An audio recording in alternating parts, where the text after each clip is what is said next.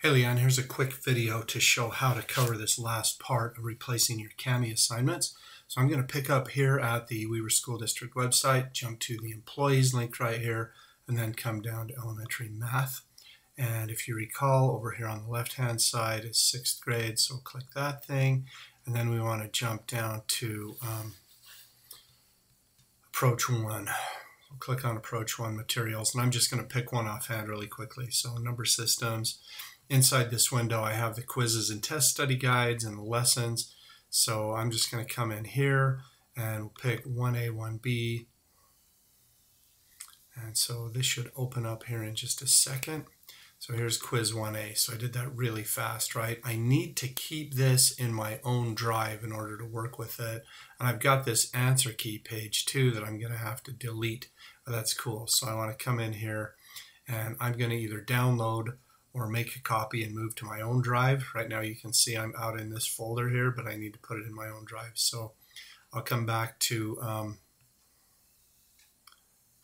my drive right here, and we'll select that. And I think I've got just a math folder somewhere down here, about 8 miles into all my folders. Hopefully it'll remember where I put it. Hopefully I remember where I put it. So I'm going to come into this math one right there, select that one, and then we'll make a copy. So it's copy of NS Quiz 1A. So from here now, I have this in my file, and I can take this sort of page right here that I don't want the kids to have access to. And so now I've got my copy of NS Quiz 1A ready. And so from here, now I need to come into my Canvas course.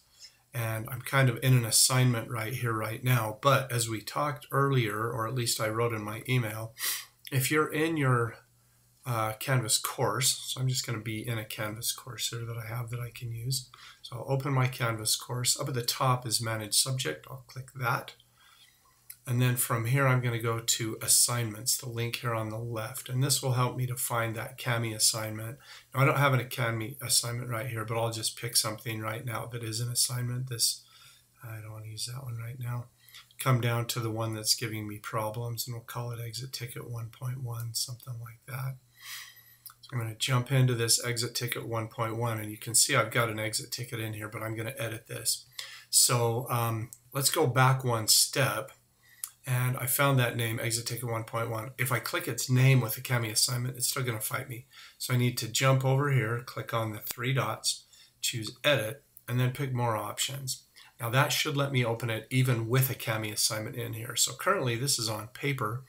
What I'm going to do is sort of change it up just a little bit, and I'm going to put this assignment that I have in here instead of as a student annotations, which Man, I don't like those. Student annotations are painful because the kids have to try to write on the screen with their trackpad, and that isn't funny. So I'm going to leave this one here, but then if I come up to this plug at the top, I'm going to make a space right here for things so I have a place to do this.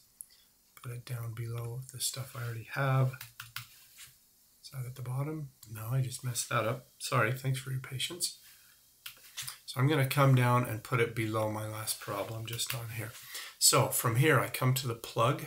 When I pick the plug, I go to Google Drive, which will be one of my options. If I don't see it there, I can go to View All, and then I'll see Google Drive LTI 1.3. So I'm going to pick that.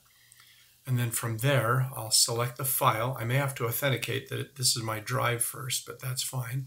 Here's my copy of the NS quiz, which I took a page out of, if you recall, the answer sheet. So I'll attach that, and then I have to click nothing right now. That basically does it. So as you can see, that page is now on the screen. And so for my students, they knew that we were going to work in a spiral notebook. So model the division problem. What they would do is take this problem right there, the 3/4 plus 1/8, and draw that in their notebook, so that we didn't have to try to draw on the screen. It was just too hard to do. Same with these other problems. So now everybody can see it. They have access to it. I hope that makes sense. Then you'd save your change right here at the bottom, obviously. I hope that makes sense and is as clear as mud. If you get stuck, let me know. My last step, obviously, save the assignment, and then the students will be able to see it on their screen and be able to work on paper I hope that was clear. If you have questions, be sure to get back with me, and we'll try to take care of that so that you can get through it. Okay, thank you so much for your patience, and I hope that covers the question that you had. Meanwhile, tell Bridget hello and have a great day.